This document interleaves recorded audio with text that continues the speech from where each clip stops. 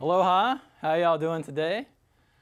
William McDaniel Albritton, and we'll talk about webcasts and podcasts and wikis and search engines, and also how to identify a website, whether it's bogus or not. Okay, so let's jump into the slides and see what we got for today. All right, so this first one here, we'll talk about webcast. And it's a media presentation. Could be audio, could be video. Okay, it could be kind of radio-ish or TV-ish. And this is for live broadcasts, typically. So you got one source, and then you got lots and lots of, say, listeners or viewers. And you know, it can be the established radio and TV stations, but because the low cost of this media, a lot of independent media also can now take advantage of the webcasts. All right, so that's one technology we use. Let's see, so another technology on the web that we use is called a podcast. And this got pretty popular with the iPod when that came out. But usually it's a series of episodes, and you subscribe to these media files. And typically we download to our computer, so it's not streaming.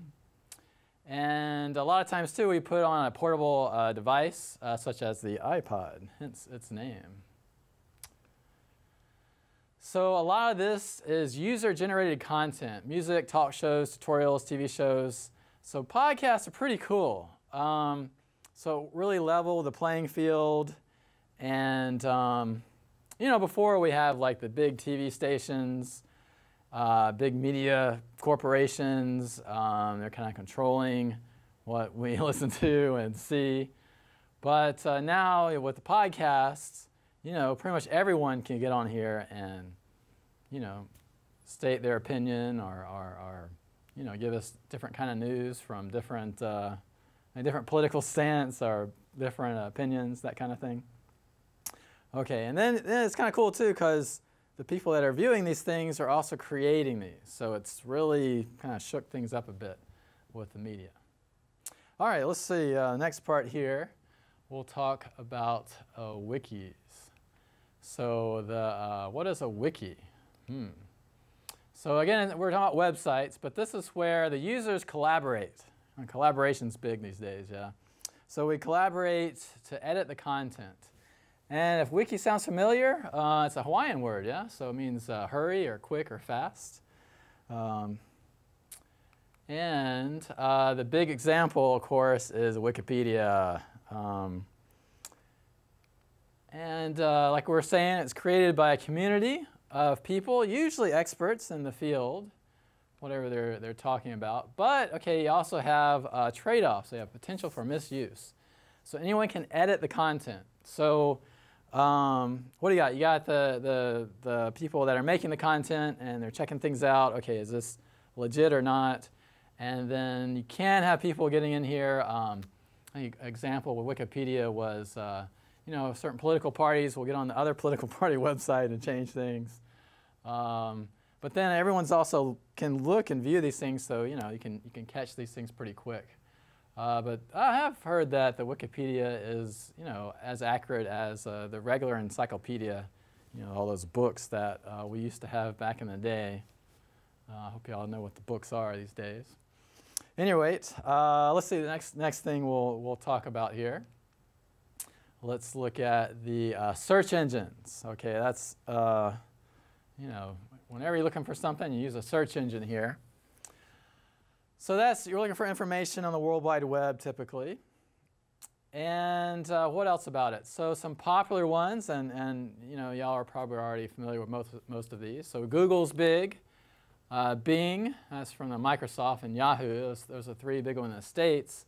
And then actually the second largest, or second most popular search engine in the world is from China. That's called Baidu. Not sure if I got the pronunciation right, but Another big one's from Russia, Yandex. Please forgive my southern pronunciation. And South Korea, Naver or Naver, not sure. Any rate, so we got these different search engines that we can use. And there's a lot more than that. There's also what we call the three parts of the search engine. One is the web crawling part. So these search engines, they have to look over the web to find content. And it's called automated spider programs. And they index. That just means they put all this data into a big database so they can access it quickly. Okay, so when we do a search, it actually looks in this database. It looks in this index when you enter these words. So you might think, hey, how do these search engines find this stuff? I type it in, and all of a sudden they got 100 or a billion matches. But it's just through their index. Okay, so they actually have it, a database that has all this content in it. So pretty big database, but probably not as big as the whole World Wide Web, right? All right, so let's mosey on. See what we got next in store for y'all. Okay, so there's lots and lots of search engines. There's also specialized search engines. Okay, they focus on a certain topic. And this is probably good because you're never sure about what's out there. So they have one that's kid-friendly. This is one of many examples. Maybe one for their environment, or what else we got? Say medicine or patents, for example. But again, you're just not sure what you're getting if you go to a regular website. Okay, so how do you know, or how do you kind of figure out what you're getting, what you're looking at? Is it legit or not? Okay, so there's some criteria we can think about. But the final call, you gotta think about it. Okay, there's no real, at least not yet, there's no way to tell if a website's legit. Like there's not really a rating system, although I hear they're working on that, okay? All right, so how can we figure out if a website is legit or not? Well, we want to evaluate the content of that web page, and there's 5 kind of general guidelines we can use. One, is it accurate? So is someone reviewing it? Okay, like Wikipedia, they have a lot of people reviewing it. Can you contact the person that's in charge of that website? Okay, if they don't leave their contact information, maybe something's up, right? Authority, okay, so is it under a certain organization that's publishing this, so to speak? You can check the author. Are they an expert in the field, or are they just, a 10-year-old who just made the website? Not that, 10-year-olds can be experts on things. They can. Objectivity. So what are the goals of the site? If there's a lot of advertising, you got to start thinking, well, maybe something's up. Yeah, why are they, trying to sell me so much stuff on this thing? What else? Let's see. So another one is currency. Well, has it been updated? Is it dating back from 1991 or something? Ancient history, yeah. And the links. Do the links work? You can tell from the links if things have been updated lately. And then last one, kind of look at the balance of text and images. Think or try to figure out, is this thing free or not? Do we need special software? Okay, can you view it with any browser? So typically, if it's a legit website, they want to get the message out to as many people as possible. There's also the issue of accessibility. Usually organizations are required by law to make websites accessible as possible. Okay. So that means different browsers, different platforms. Can you see it on a mobile device? Can I see it on my laptop? Can I see it on my desktop? That kind of thing. So those are things to think about. There's not right now a specific test or rating system that we have. We might have that in the future. We'll see. Okay, so how about if we have a fake website? How can we tell it's a fake website? Let's see. So besides the things I covered, those 5 criteria, there's other things to look out for with a bogus or a fake website. All right, so one thing is keep your software updated. Your virus software, as well as other software, will kind of tell you if you're on a website that's kind of dodgy.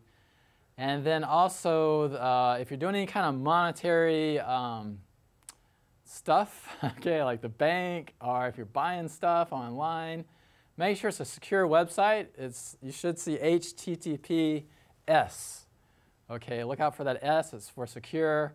And that little padlock symbol. Look out for both of those when you're doing anything with money. Okay, a couple other things to look out for. For some reason, you know, there's misspelled words a lot on fake websites. You think they'd at least get a spell checker to do that. But, you know, people are getting smarter lately on that. The logos may look kind of funny, kind of off, not what you're used to. Look for reviews. Okay, a lot of websites have, you know, reviews or comments at the bottom. You can look there to see if it's legit or not. Or look on the other websites that talk about this website. And then in particular, do not click on a website arrived in your email. Finally, we can check and see the URL, if you're up on that, if the address looks good or not. At any rate, so I just want to emphasize one more time, particularly if you get a website address in your email, don't click on it. That's a real no-no. Okay, I hope that's helped you guys with websites, and we'll see y'all later.